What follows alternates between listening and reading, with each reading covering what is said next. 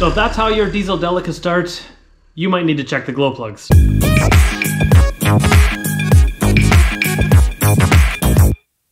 Hey, welcome back to Project Addiction. So today, we're working on this L400, and as you saw, it's got a pretty rough start. Lots of smoke, rough idle, no power.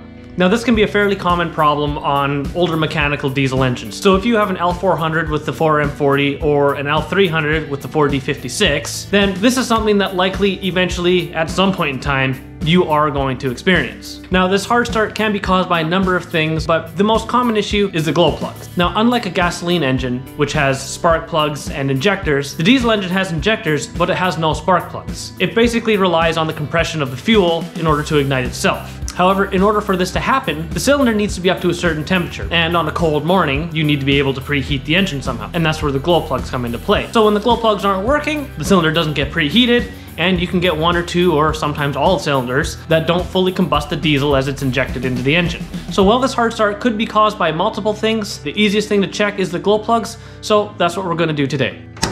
Gaining access to the glow plugs on the L400 is pretty easy. All we need to do really is get the intercooler out of the way and we'll have access to them. On the L300, you just need to pop the passenger seat if you're a right-hand drive, or remove the driver's seat if you're left-hand drive, and you can get to them that way. To remove the intercooler is very simple. We'll need a Phillips screwdriver to remove the clamps, and then some 10mm bolts.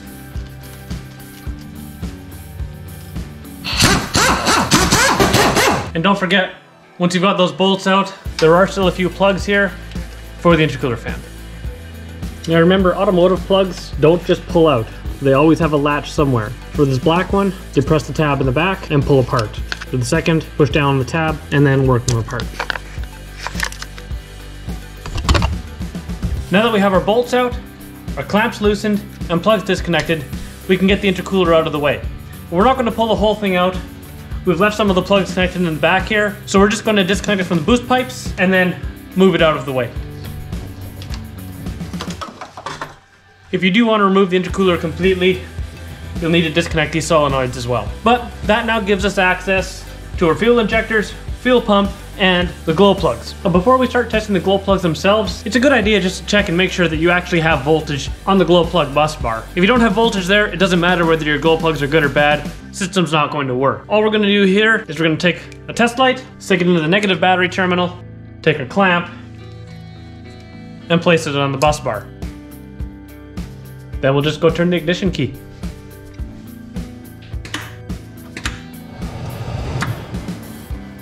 So we saw it light up. We know we have good voltage going to the bus bar. Yes, you can do this with a voltmeter, but I prefer the test light here because this circuit does take load, and a voltmeter might tell you it has 12 volts, but it won't tell you how much amperage is going through. If this light lit, but lit very dimly, we could have a resistance problem in the wire or a problem with the glow plug relay itself. Because it lit nice and bright, we know that there's plenty of amperage going through that system, so we shouldn't have any problems there. With power at the bus confirmed, we can go pull the glow plugs out. Depending whether you've got OEM plugs in there or not, the sizes may differ. For these, they are OEM, so we're going to need a 12mm and a 10mm wrench. First, we want to loosen off the 4 nuts on the top, which are holding the bus bar in place. They don't need to be removed fully, just backed off a little bit.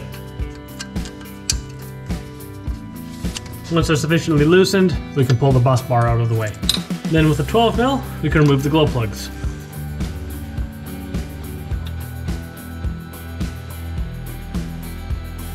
Alright, we've got our glow plugs out, and there's 3 tests that we're going to perform on. We have them lined up, cylinder 1, 2, 3, and 4. So you will need a voltmeter to do these first tests, but the last one, you'll just need a pair of jumper cables. First thing we're going to do is check continuity to make sure that nothing is open. So take your voltmeter, set it to ohms, make sure you have the chime on, and if you hear the beep, that means we have continuity, or the electricity is able to flow from one end of the plug all the way through to the other. That's basically what we're checking for here. Take your leads, place one on the body, and then one on the very top.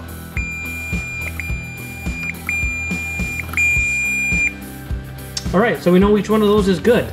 Next we can turn the chime off, and we're just going to check the resistance within the plug itself. Now, depending on the vehicle, that resistance is going to vary. According to the factory service manual, these are either going to be 0.5, 0.6 ohms, or 1 ohm, depending on the vehicle. So it looks like we've got 1.1, 1.1, 0.9, and 1.0. So seeing as they're all around 1, we can assume that this L400 should be around 1 ohm resistance. Finally, we're going to do the glow test. All we need for that is a pair of jumper cables and the vehicle's battery.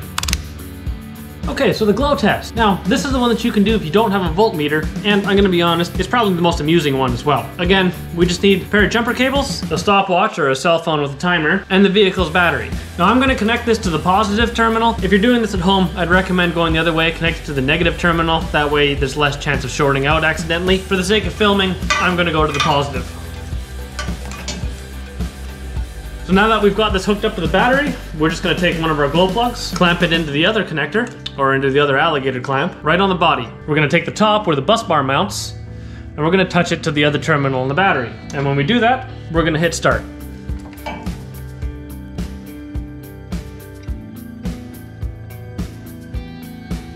It is gonna get hot.